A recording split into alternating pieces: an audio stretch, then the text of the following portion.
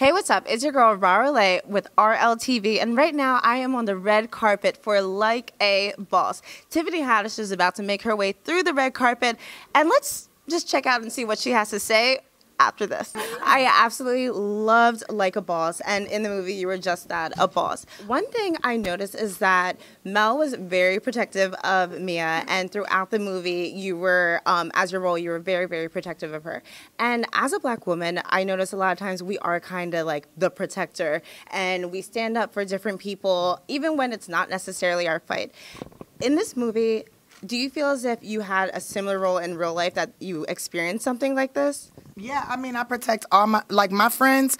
I look out for them just like they look out for me. And I have friends that are various nationalities, various colors, races, and we all protect each other. And I think that's what makes us such great friends. Why I've had friendships for more than 20 years is because we look out for each other and protect each other. We defend each other. Like, I can talk bad about my homegirl. You can't say shit. Exactly. Right? Like, same thing with my sisters. Yeah. So I think that's very important. I don't know. I feel like I see that no matter what.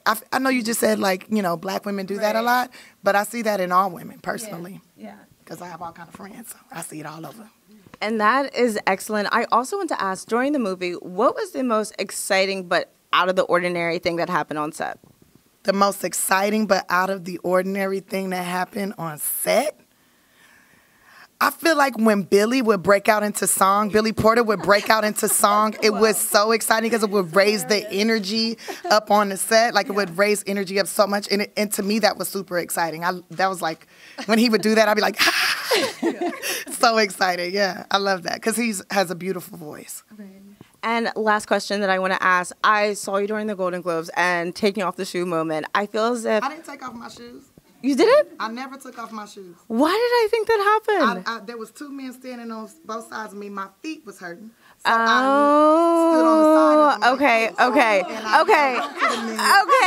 You know what? I never took off my shoes. Did you see me walking off carrying any shoes? You did not. And you know what? I had my shoes on. Okay, so I stood on the side of them. I rested on my ankles just like I'm doing right now. Look down at my feet. I see. That's what I'm doing.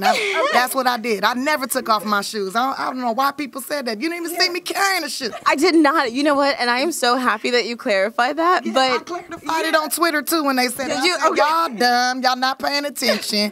Did you see me walk off with any shoes? No, because I had them on my feet and I was still tall. If you looked, I got short, then I got back tall again. I mean, logic, people, logic.